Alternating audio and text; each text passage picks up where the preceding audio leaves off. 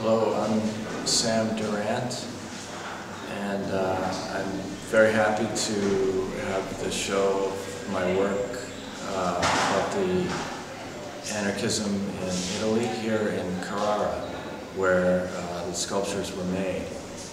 The show here for me is really fantastic. It's a beautiful venue, and the work, I think, somehow has a liveliness to it here. It's very interesting because the marble is so much about the permanence and remembering monuments and memorials. But here somehow it seems to be living. It seems to be contemporary.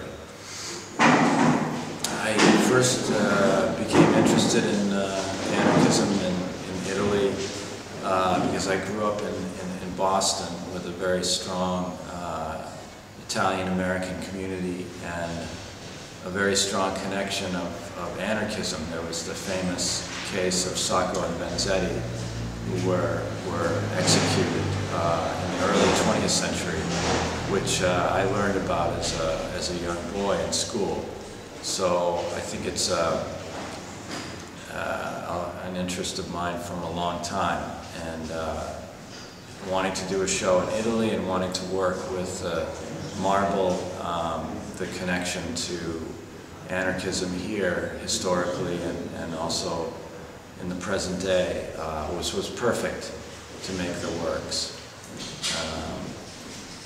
I chose to make some what I call unfinished monuments to some very well-known anarchists, but also some unknown or not well-known.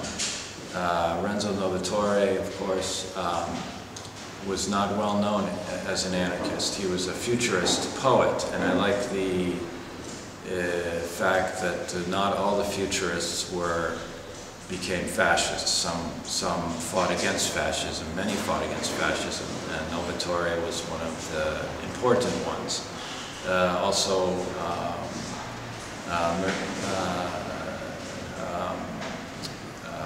Gino Lucetti, who was so famous for trying to assassinate Mussolini in Rome, who was from Carrara and is, of course, remembered very well here. Mary Louise Bernieri, whose father was also a very, very famous political activist and anarchist here in Italy, and she herself became very active in exile in France and England. And I also was interested in the connection to what's happening today in the marble industry here.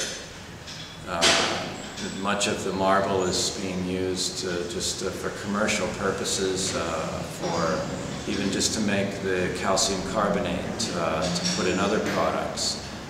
So we reproduced a bag of the material in marble, and of course the black powder that's was used to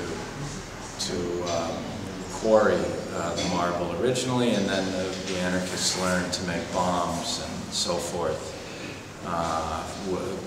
from their experiences working in the quarries. And working with Maria Teresa Talara and the workers and the carvers at the studio was a big part of the project, and I made the names of all the people who worked on the actual sculptures part of the titles, because I think it's those people that made the work, it's very important that they be recognized by the visitors and anyone who looks at the sculpture. They're part of the work, and they're part of the history that these works are dedicated to. So I wanted to sort of include as much as I could into the works, the people who made them, where they came from here in Carrara, and the history of opposition and political struggle that the anarchist movement represented then and continues to represent now in Carrara. Yeah, I think it's really a great opportunity. I'm very happy that it's here, and I hope the community here enjoys and appreciates the project.